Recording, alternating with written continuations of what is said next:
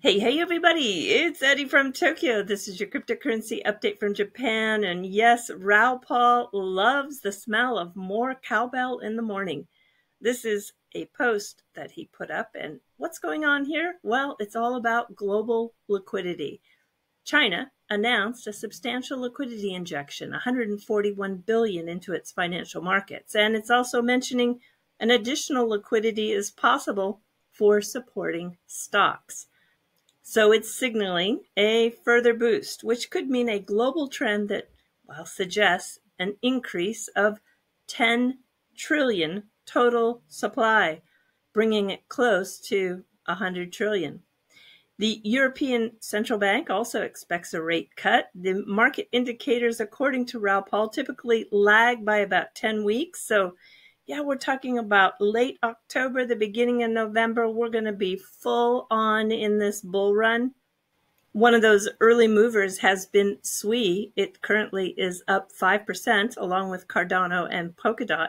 And anytime you see the memes like Floki and Bonk doing double-digit gains, those are indicators that there's just a lot of sloshing of liquidity around. Dog with Hat is up 14% on the 24-hour. It's the number one gainer. So it tells you that the liquidity is flowing. Now, XRP seems stuck, right? What's going on? Let me explain something that just came across as a post on X. Arthur from XP Markets had a theory, and yes, he did the numbers, and I want to thank him for doing that because it backs up his theory. This XRP ledger ecosystem needs more decentralized app users and power users, to be more precise. Hodling in cold storage is not going to cut it. And if you keep money in an account forever, the economy simply doesn't move anywhere, and it's the same for crypto. One of the comments in the share that I did said that all of his XRP was in a wallet, and that main rule is not to keep assets on exchanges. So is this the way? And what Arthur is explaining is you don't need to have your assets on an exchange to interact with a decentralized app. It's actually the opposite. You need to have a personal wallet to interact with a decentralized app. So yeah, it has nothing to do with bringing your assets onto an exchange. It has everything to do with finding an app that is interesting to you and that you want to use. And then, of course, it gets down to the core problem that we have is there's not enough apps. We need more developers to build apps that people are interested in. That is going to be a key to get the XRP ecosystem to move.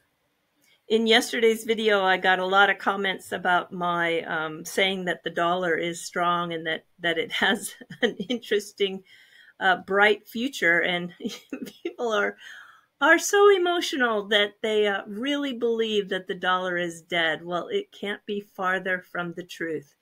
The USD-backed stablecoins have further entrenched its role, and it is now dollarizing global portfolios. Here is something that was put out just a couple of days ago from the Financial Stability Board, the FSB, and they cite the largest Latin American bank, PDG Pactual. They have 260 billion assets under management. They have had a huge success with their USD pegged stablecoin. And the interesting thing about it is that it also eliminates the need for an overseas bank account. Now, that is a ramification that maybe a lot of people haven't thought of or haven't talked about yet. I'm one of those people who sign up for everything. Yeah, I give everything a try. And I had given a try to Greg Kidd's company Hard Yaka newsletter about what seems like 2 years ago. It is fabulous. It's probably my favorite.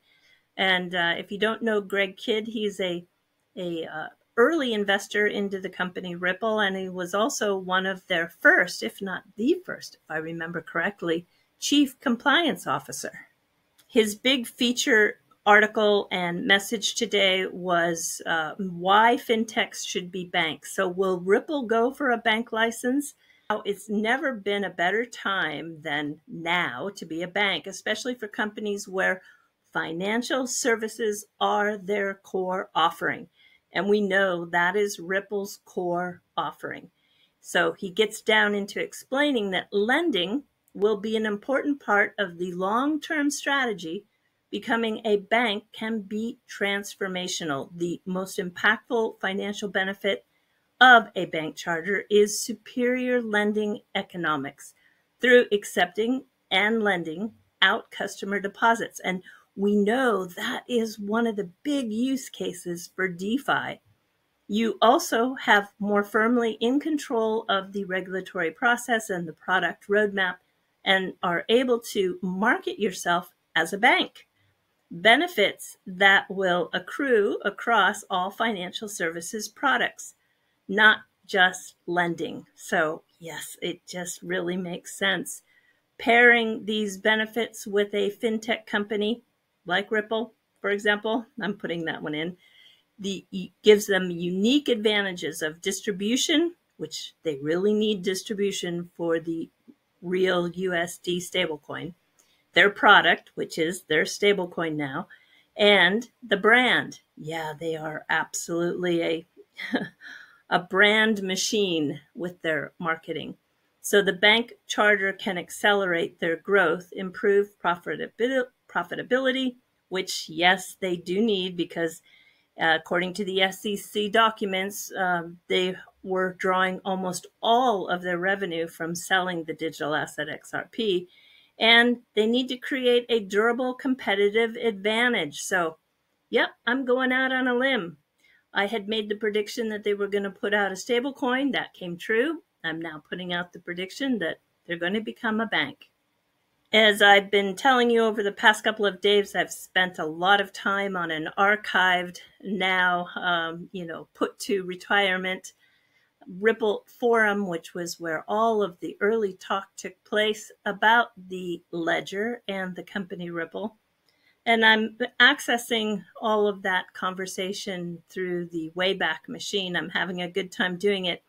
I uncovered part of the transactions that are in those missing ledger transactions that occurred. And Mickey B. Fresh, I want to give him a shout out. He put a video that David had done with Charlie Shrem and explained what happened in those missing ledgers.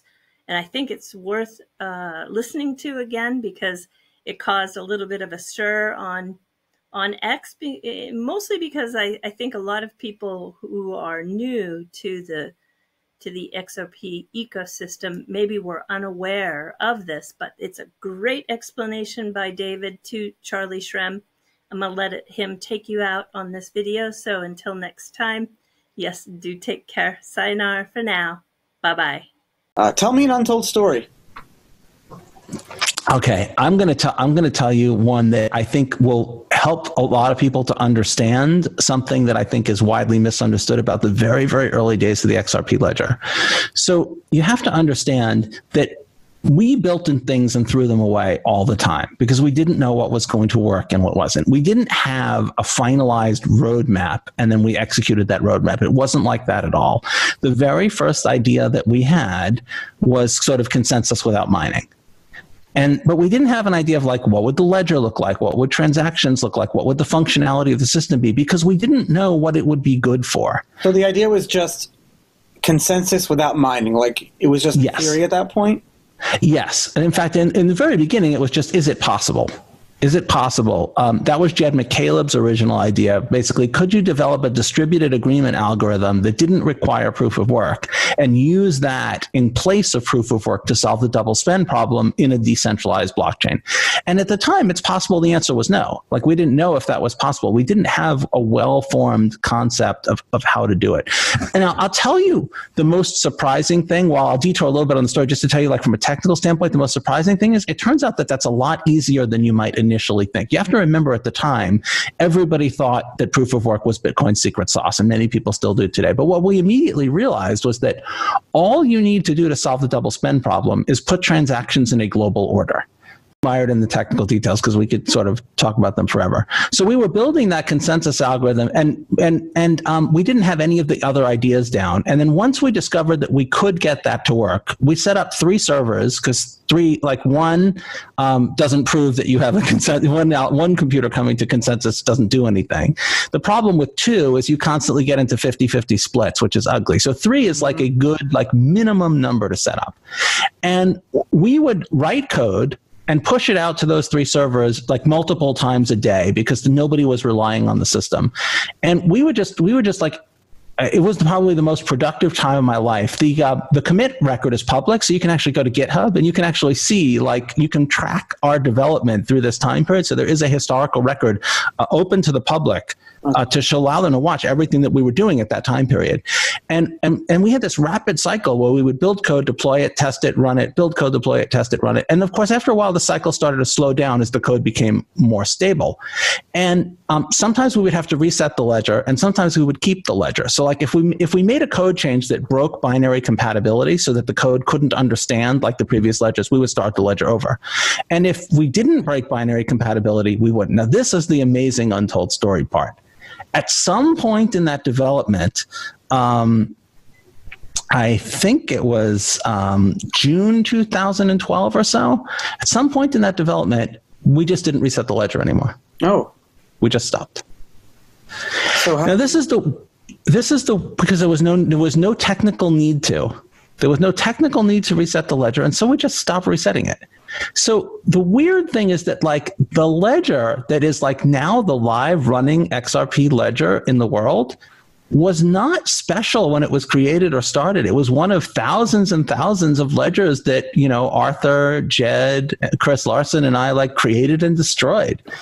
It just one time we're okay, there's no need to, and we didn't know it at the time. We thought, it just so happened that we didn't make any changes that required a new ledger. So if you think about it, the public XRP ledger chain that starts now, was just one of thousands that we created and destroyed in this rapid chain of innovation. And there was just never a reason. Obviously now it would be completely impractical to restart it, and we couldn't do it because we'd have to convince all the validator operators. Because at that time, there were several people, myself and Jed, who had, and probably Arthur, who had access to all 3 machines. And so they could have restarted the entire ledger or not. And then we went into sort of a beta period where we allowed people access to the ledger. And there was this thought that we might reset the ledger or we might not. And we just never did that. So here's another hilariously funny bit. If you fire up the XRP ledger software yourself today and you don't connect it to the network, it will create a new Genesis ledger. It'll create a new blockchain from scratch. That's what it does if you don't tell it to do anything else. And there will be 100 billion XRP in the sort of Genesis account, and you can transfer it. The password is well known. I think it's master password. So the password generates a private key. You just use master. Create my own XRP right now. You can. And so this is the hilarious part. When we opened that ledger to the public during the beta, there was still money in the master account.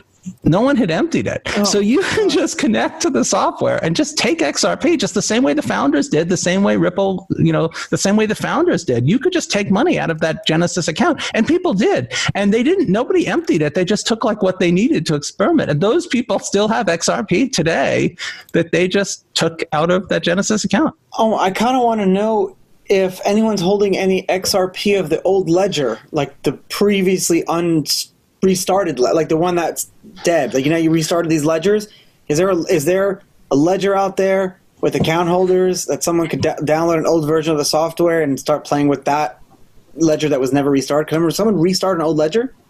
We made a lot of that data public because we had an incident after 32,000 ledgers where data got lost. There was a bug in the software that caused history to get lost, and we could have restarted the ledger just for that, but it didn't require a ledger restart. And we just sort of assumed that there'll probably be a need for a ledger restart. And so we didn't do anything about it.